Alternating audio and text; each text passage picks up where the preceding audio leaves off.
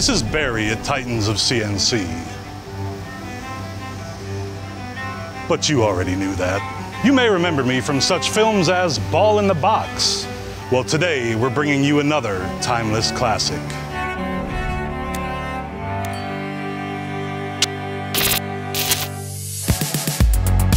All right, so in the next 5 minutes, I'm gonna give you guys some knowledge on shell mills that'll last you a lifetime. We're gonna be using the Dodeka shell mill, and we love this tool here at Titans because it's such a versatile tool. With just a couple of inserts, we're able to cut almost every material that a normal machine shop will see on a day-to-day basis. Speaking of inserts, take a close look at these. There's 12 cutting edges, which means even after you dull one edge, you can flip the insert and reuse it 11 more times. These things just won't die. Now this tool is a tool that we consider a standard. This should be in every magazine in your machine shop. With just this one tool, we're gonna be cutting 6061 aluminum, 1018 steel, 316L stainless, titanium, and 718 Inconel.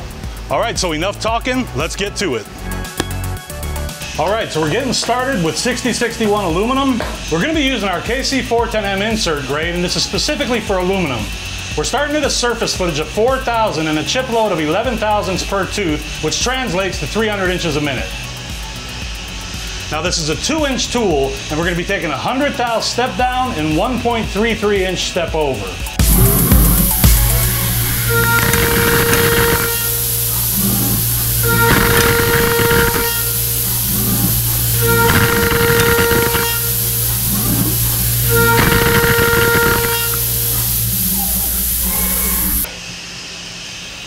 All right, so now we're moving on to our 1018 steel.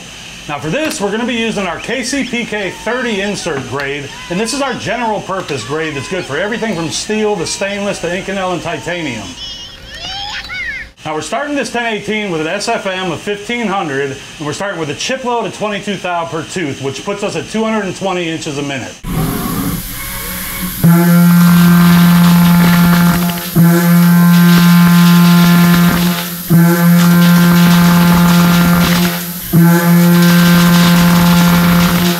So as you can see, we cut through that 1018 like butter. And normally this is where we start seeing in our comments people saying, oh, now try that in stainless. Well, next up, 316L stainless. All right, so now we're gonna go in with the same inserts we just used on the 1018 steel. I'm not gonna bother turning them or anything. We're just gonna use the same edges we just used. Now for the 316L, we're gonna go in with a starting surface footage of 600 surface feet and then 15 thou chip load per tooth. That puts us at 60 inches a minute.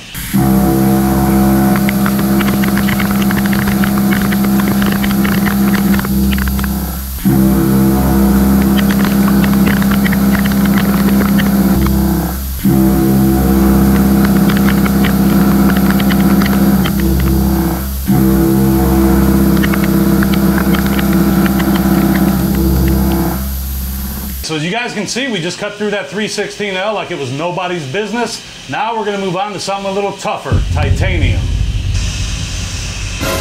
Oh my God, these stupid editors put a camera right in front of my vice handle. You gotta be careful though, because otherwise they'll make me look even stupider in videos. With that talk, I'm gonna turn you into a turtle. Well, you ain't got much to do then. Get that dang thing out my way. Shut up, Barry. All right. All right, so now we're on the titanium. Now up till now we've been running dry, and that's just for the sake of filming. But now it's time to turn on our Blaser 735. Oh yeah! With materials like titanium and Inconel, it's super important that we keep our cutting edge cooled and lubricated. We're also switching over now to our KCSM 40 insert grade. We're going to be reducing our step down to 50 thousandths, but we're going to be still maintaining the 1.3-inch step over. For the titanium, we're going to be using the SFM of 250 and a chip load of 15 thou per tooth. That's going to put our feed rate at about 26 inches a minute. All right, let's get to cutting.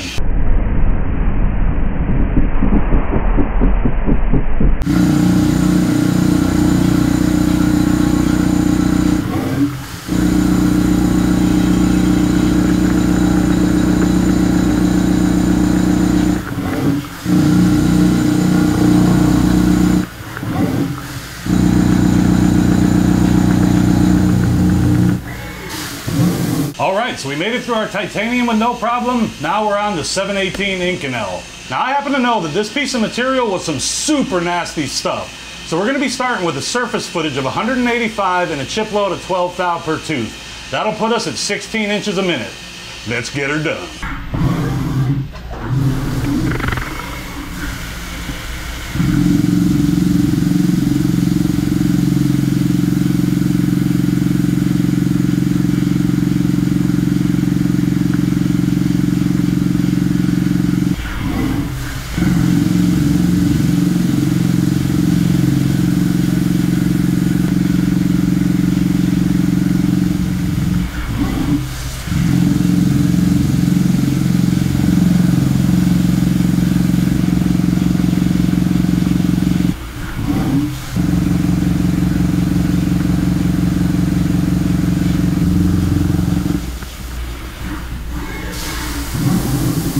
All right, so we just gave you guys feeds and speeds that are gonna work in your shop every day, but now let's take it 40% faster.